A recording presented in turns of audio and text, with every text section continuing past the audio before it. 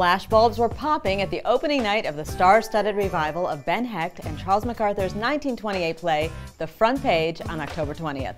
Headlined by powerhouse performers John Goodman, John Slattery, and Nathan Lane, The Front Page is a valentine to the press that's all about how newspaper people like to think of themselves: cutthroat, crafty, and always clever.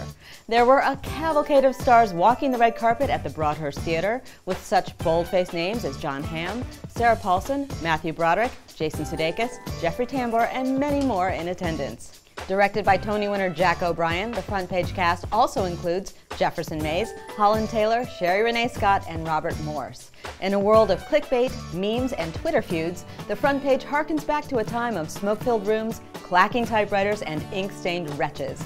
Though this story was created 88 years ago, it feels as relevant now as anything hot off the presses. For more Broadway buzz, visit Broadway.com.